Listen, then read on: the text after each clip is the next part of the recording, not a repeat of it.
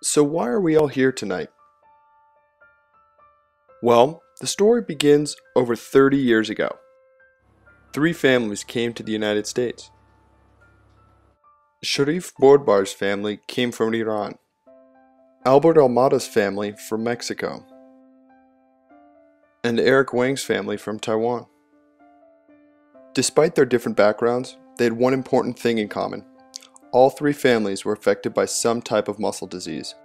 Sharif's family is affected by Becker muscular dystrophy, Albert's by Duchenne muscular dystrophy, and Eric's by myotonic dystrophy. Their goals, shared family struggle with muscle disease, and scientific training led them all to commit to working on these diseases and brought them together in Boston.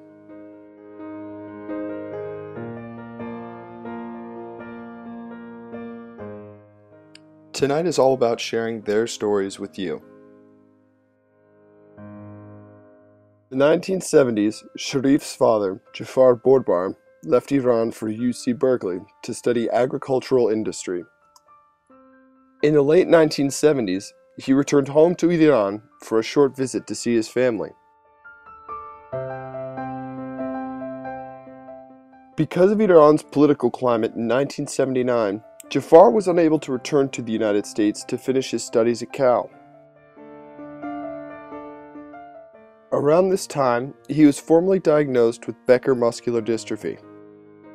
About 20 years later, Jafar's son Sharif was able to return to the U.S. to study the very disease that affects his father. Albert's grandparents immigrated to the United States from Mexico in the 1940s. Albert's father, Albert Sr., was the first in his family to obtain a college degree and went on to become a dentist. His first son, Chris, was diagnosed with Duchenne muscular dystrophy at the age of 4. A few years later, Albert was born a healthy baby. The two were very close growing up, and Albert began to dream of doing more to help Chris, but was unsure how to do this. At MIT, his interest in muscle diseases grew, and over time it became clear to him that he wanted to study the same neuromuscular disorder from which his brother suffered. Eric's parents came to the United States from Taiwan for graduate school.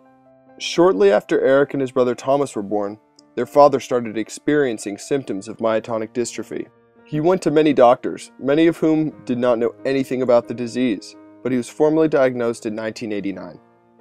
Because myotonic dystrophy is a dominant genetic disease, many of Eric's extended family members in Australia and Taiwan are also affected.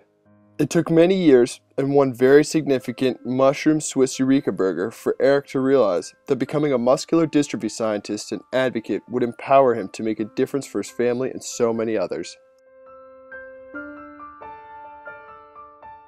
Years later, Eric and Sharif met at MIT.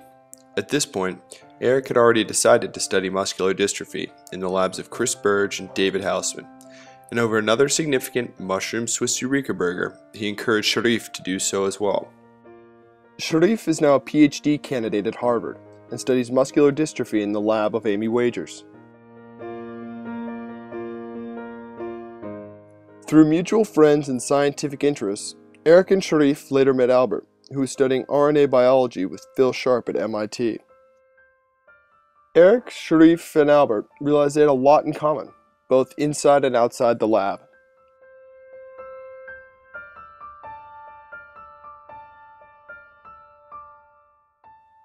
As they became friends and talked science, as scientists do, they decided to collaborate with each other, uniting their scientific expertise with their personal experience.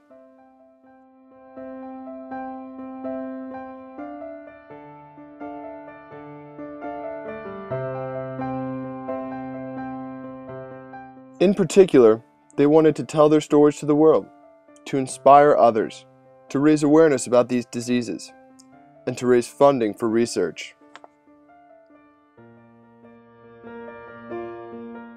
Fact: curing diseases requires the efforts of many people and organizations in different spaces. Eric met Dustin Armstrong, Chief Scientific Officer at Valerian Therapeutics, a biotech company, and had begun to work with him to develop treatments for muscle disease. They also learned of the efforts of Dustin's fiancée Vicky at the One Heartbeat Foundation, a nonprofit focused on bringing together and educating all stakeholders about drug development.